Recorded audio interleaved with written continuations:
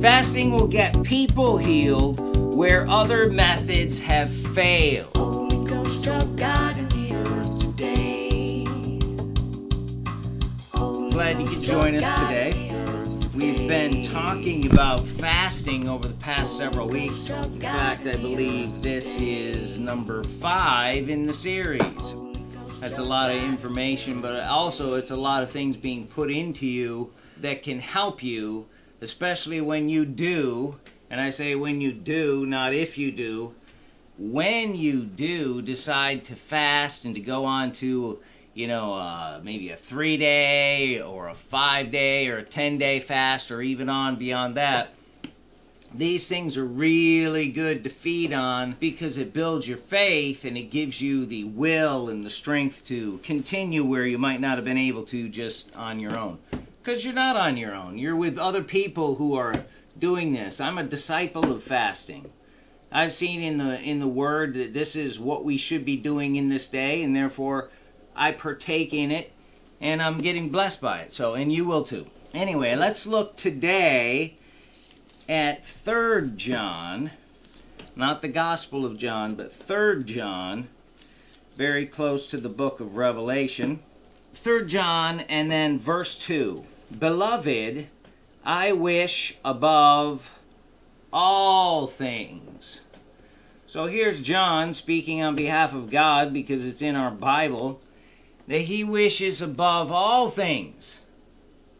So that means there's a whole bunch of other things that God has a wish for you for, but above that is that thou mayest prosper and be in health, even as thy soul prospers. So, it's God's will, it's God's wish, it's God's desire that you prosper and be in health. It's no good for you just to prosper and die young. God wants you to prosper and be in health. So what we're going to study here a little bit today is God's will for you to be healthy. God's will for you to be in health. Now, this is in the Bible. This is part of the good news that I'm called to preach. I have to preach the good news. I have to preach what the Bible says. God has methods whereby you can be healthy, and a lot of it isn't being preached because people are either ignorant, mostly, or afraid of it, or don't even want to. A lot of people won't preach healing, for instance. Well, I'm a healing preacher. Well, you got to preach healing for people to get healed. Do you understand that? You got to preach healing for people to get healed.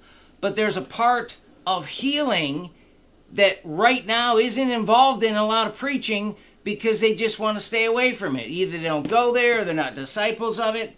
But this is in the Word too. Let's continue on here. Let's look at Malachi. Malachi chapter 3, verse 6. I am the Lord, I change not.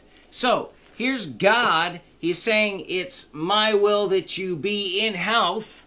So it's God's will that you be in health. Here in the Old Testament it says, I'm the Lord, I change not. So it must have been His will back then.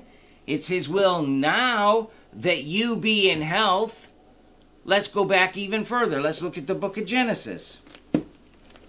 You think God made sick people in the book of Genesis so the doctors could live well, have the nicest houses, drive the best cars, making money off people's sicknesses and illnesses?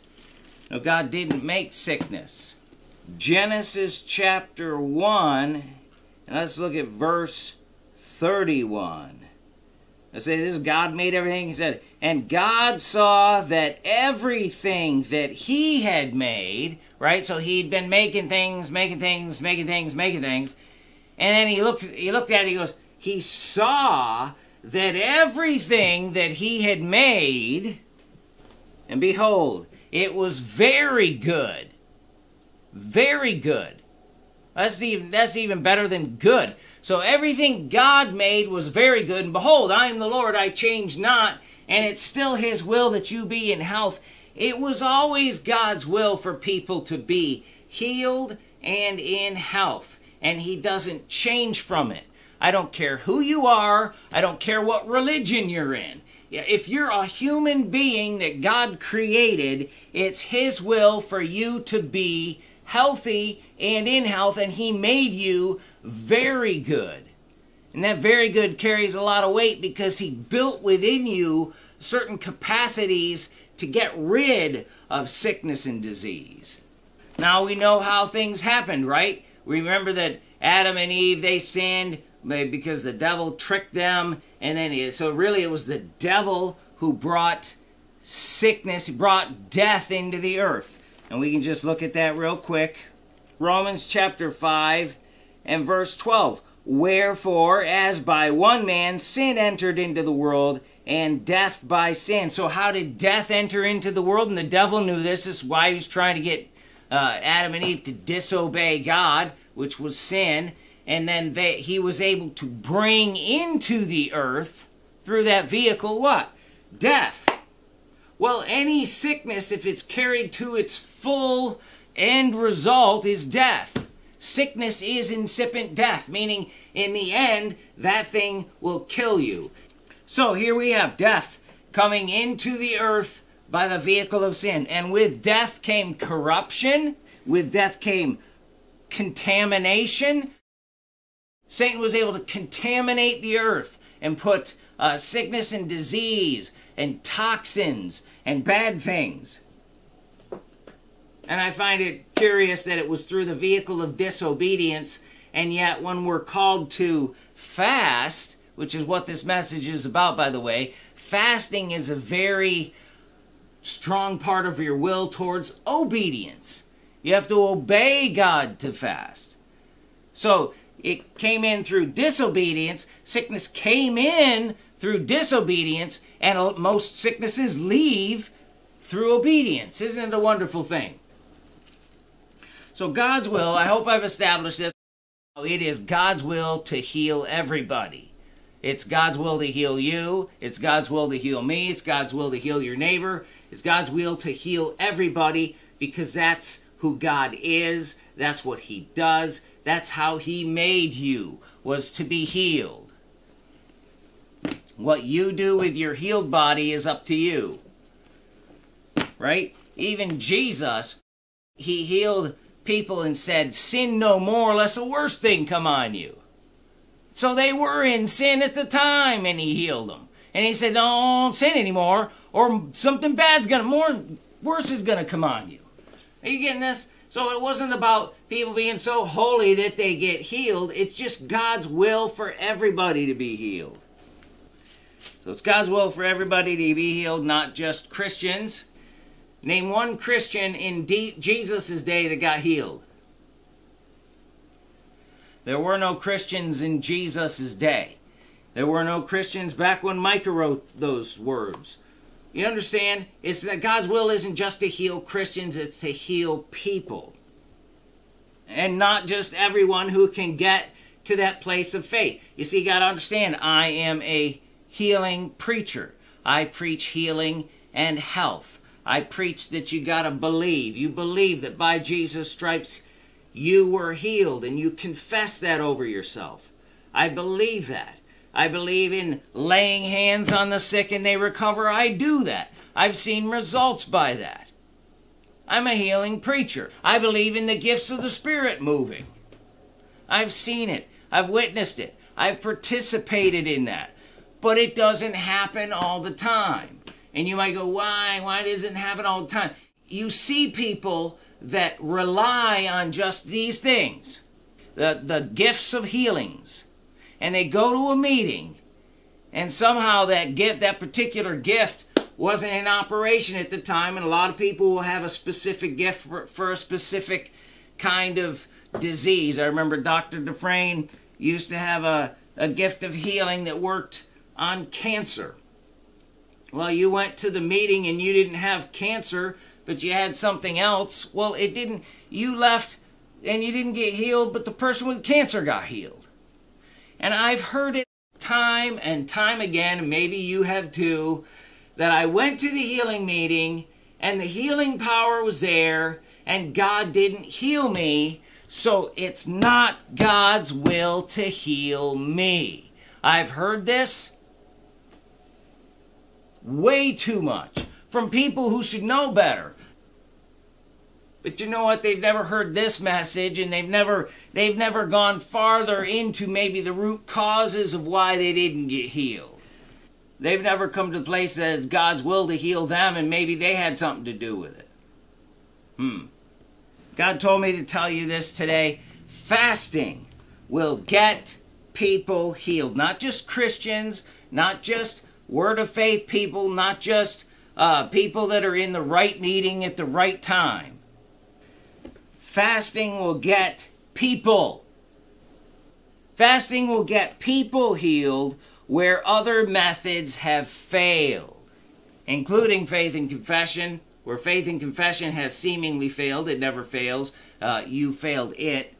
Or gifts of the Spirit might have failed because either wasn't the right gift of the Spirit moving, or you didn't receive it the right way. There's a lot of stuff that goes on in these things. Jesus said most of the time, you know, your faith has made you whole. Right? So, well, if the person didn't have enough faith, well, then they couldn't get healed, obviously. But that person got healed, and all those other people didn't. Why? It's not God's will. No, it's God's will for everyone to be healed. Fasting will get people healed where other methods have failed. Are you hearing this? I know, well, I don't like this part of the gospel. Well, this is a part of the gospel that should be good news to people who've been struggling with something and they haven't gotten delivered from it, because it's already built there. It's already part of God's method. Let's look at that. Isaiah 58 and verse 6. Is not this the fast that I have chosen? So here we have God choosing something. But he chose the fast to accomplish something. And then let's look down at verse 8. Then shall thy light break forth as the morning, and thine health shall spring forth. Spring forth means it's coming from the inside. You see? Your health shall spring forth. It's different than your health shall jump on you like a bear in the woods. He could have said that. He didn't. He said your health will spring forth. From what? From you fasting, your health will spring forth. Speedily. Thine health shall spring forth speedily. See, now a lot of people will go on year after year after year under the medical advice of doctors, and they will perpetuate a sickness and with a lot of symptoms and deal with it and try to make them comfortable for years and years and years and years and years and years. And people just tolerate it because they can, I guess, or because they think, hey, well, this is just what my deal in life, and maybe God doesn't want to heal me because I went to that healing meeting and nothing happened. And it's my lot in life, so this is what I got. So they go on year after year after year. Here he says your health will spring forth speedily. Your health will spring forth speedily if you will fast. If you don't fast, you go on and on and on. And we've seen this over and over again, documented, medically documented, clinically documented. The people who go on a 10, 14, 21-day fast and were delivered from serious illnesses that medical science had no effect on, costing them thousands and thousands and thousands of dollars. That's speedily, by the way. If 2 weeks.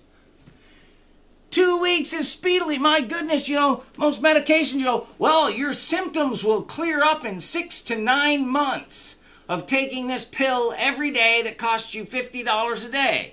In 6 to 9 months, 80% of your symptoms of that sickness will dissipate. But you will have dry mouth and you'll wet your pants a lot.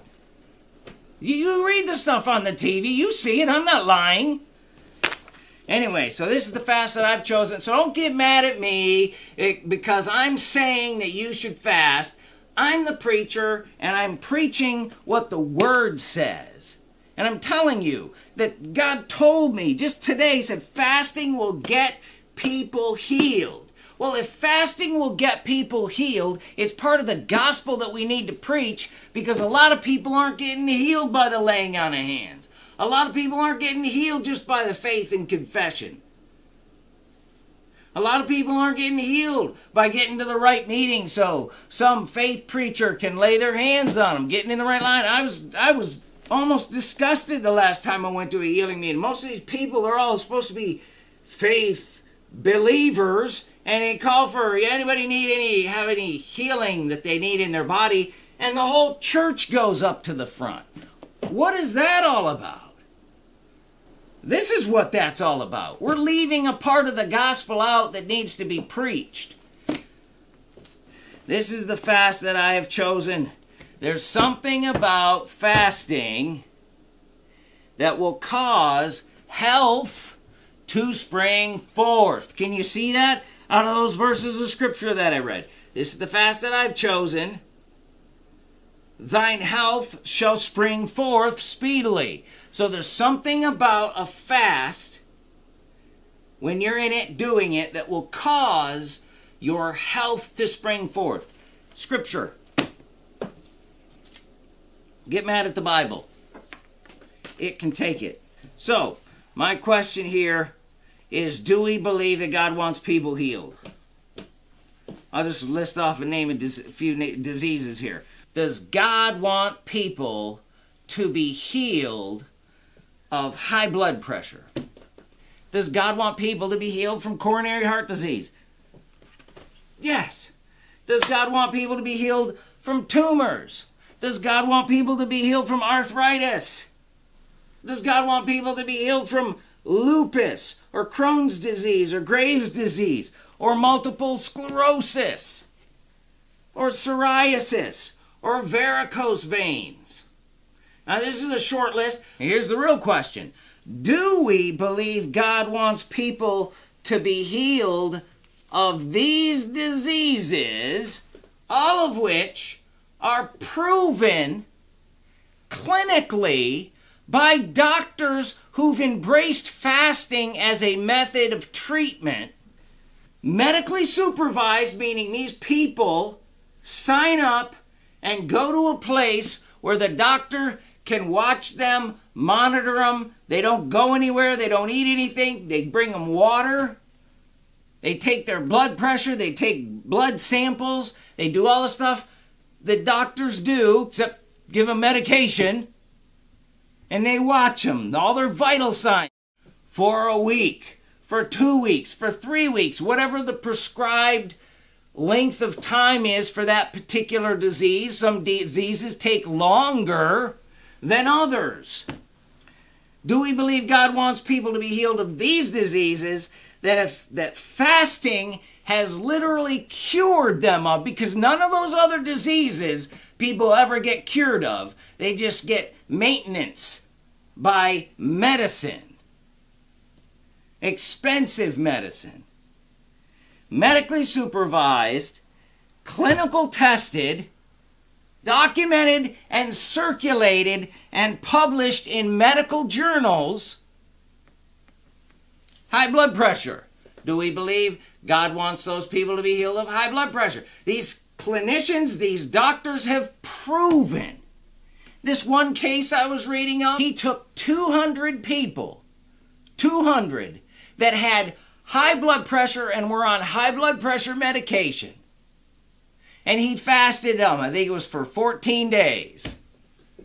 Every single one of them was brought down to normal blood pressure levels, and they could remove their medications. We're no longer on medications. 100%.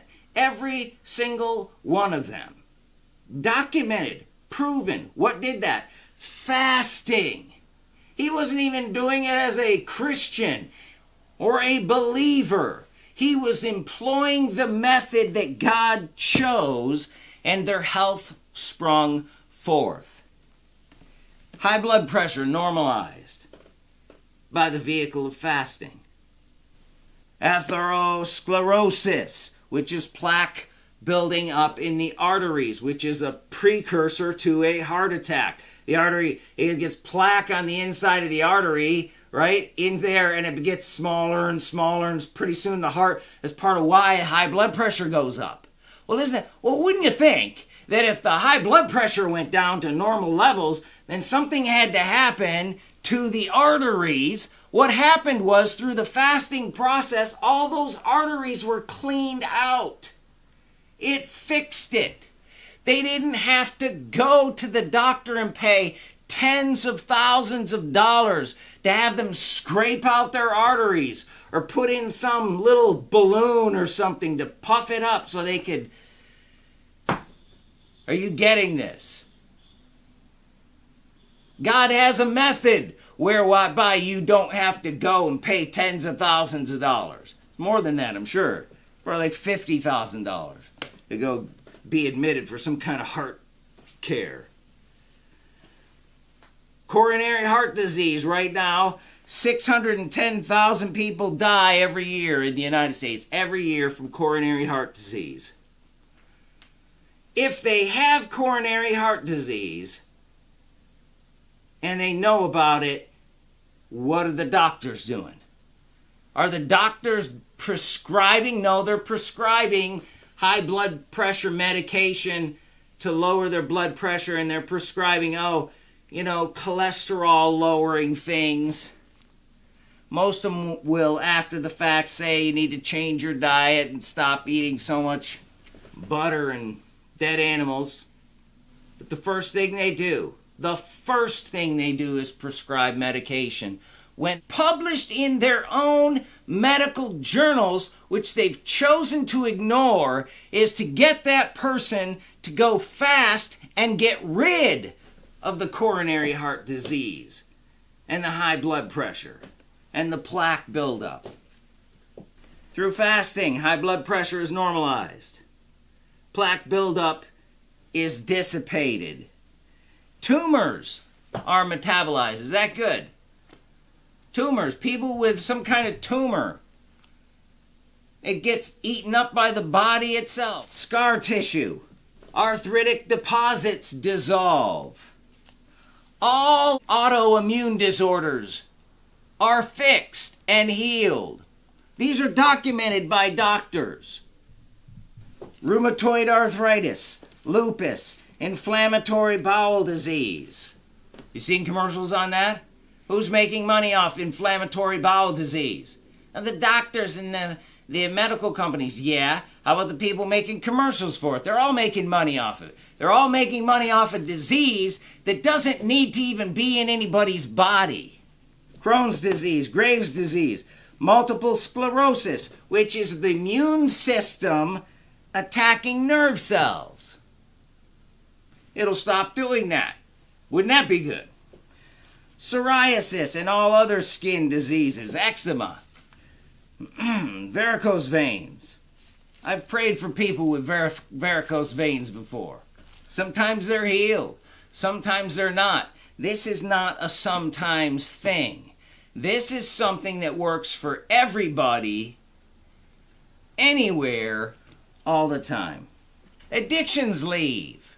Things just leave. You're like, what happened to it? I kind of like that. Well, it's gone.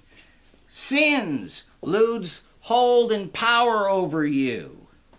Oppressions, things that have oppressed you for days and weeks and months, they just leave. They go away. How is that? Because God chose this method. He even specifically says that.